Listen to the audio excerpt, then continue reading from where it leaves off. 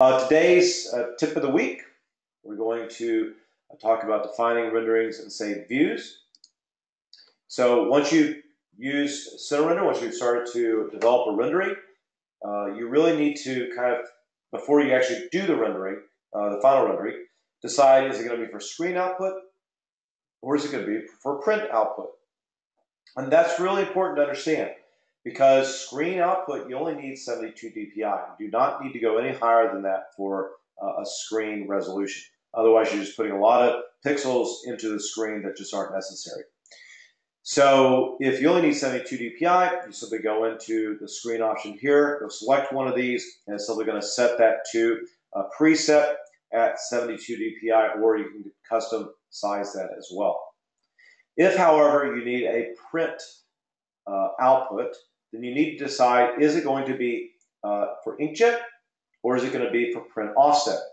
And I talked to actually a couple of guys at HP once a couple of years ago, and they said generally 150, 200 max is all you need for print inkjet these days. 200 dpi actually is probably for a pretty high-end print inkjet printer. If you have a standard one desktop, it's probably more like 150 dpi. And so again, that you can set down here under your pixels per inch. If you pick print portrait or print landscape, pick one of the presets, or again, you can set it custom. Then you want to set this to your specific size resolution that you want. The only time you're going to need 300 dpi is if you're going to print offset. That means you're going to do something where it's going to be, you're going to a printer, you professionally print it as offset printing, in which case they're going to want 300 dpi to maximize the quality. So that's the only time you really need that. Otherwise, 150 to 200 dpi is probably what you need for print.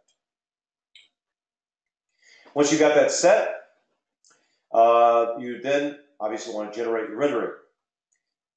One of the things we recommend is to create some saved rendering views. The way you do that is by going to your navigator and saving under the view map a save view for the actual 3D window view and a save view for the photo render window view. The reason why you save two is really important because anytime that you want to go edit this view, okay, if I did not save the one that goes, the 3D view that just goes to a 3D window, then anytime I double click the interior rendering for the photo render window, it will start to render, right? And I don't want to have it render every time. I want to just go edit that view. So if I have this interior 3D view saved, then I can double click this, go edit this view, and then go back, hit the interior rendering, and it'll automatically start to render that view. And so once you've got a rendering kind of set in terms of the tonality, in terms of all the settings, the lighting, etc., you've got a nice rendering that you like, basically just go save that view, and then that'll be set in here.